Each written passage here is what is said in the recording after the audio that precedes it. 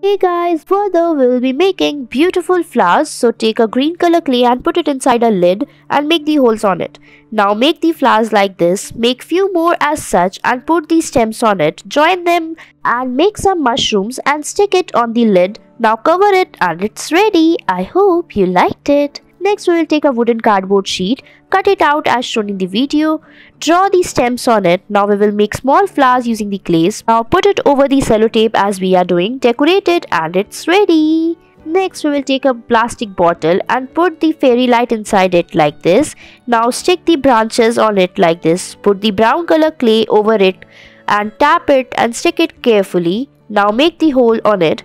Now roll the stems using the brown color clay. Make the grasses around it, make a swing.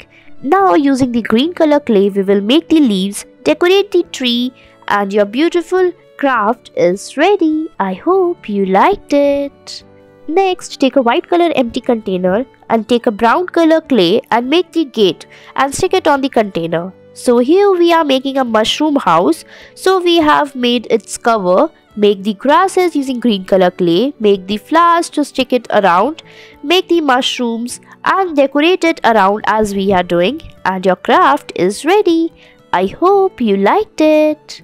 Next we will using the green color paper to make the spring-like object. Now stick it on the blue sheet. So here the blue sheet represents the water. So here we are making a frog and the flowers. So now we will stick the frog and the flowers on the spring which we have made. Draw the tadpoles on the pond. Draw the lines and it's ready. I hope you liked it. Next we will take the earbuds, cut it like this. Now paste it around to make the flowers. Color it and make few more as such. Now take the wooden sticks and take a water bottle cap and stick these sticks around it.